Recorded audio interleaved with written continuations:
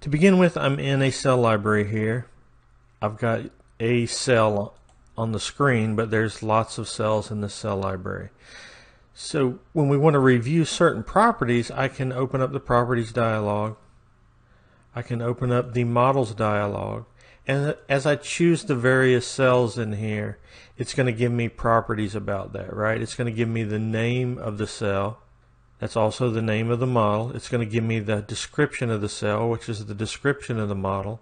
So that's a couple of properties I can get. It's telling me which design file it comes from. If we scroll down, there's other properties. So can this model be placed as a cell?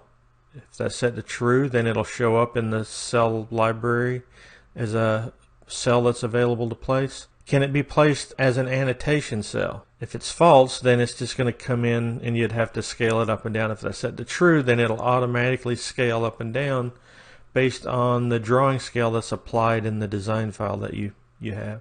And there are other properties. Working units. What's the master unit? Subunits. What's the resolution of the file? What's the working area and solids area of the model? All of these will be considerations. If we copy in a cell library we find somewhere else into our workspace, these are the kind of things we'd want to review to see what adjustments we need to make to get it to align with our seed files in our workspace. Now I could go through each model in each cell library one at a time and review these, or I can create a report. We'll see in an upcoming video how to create that report. This completes the video on properties to be reviewed.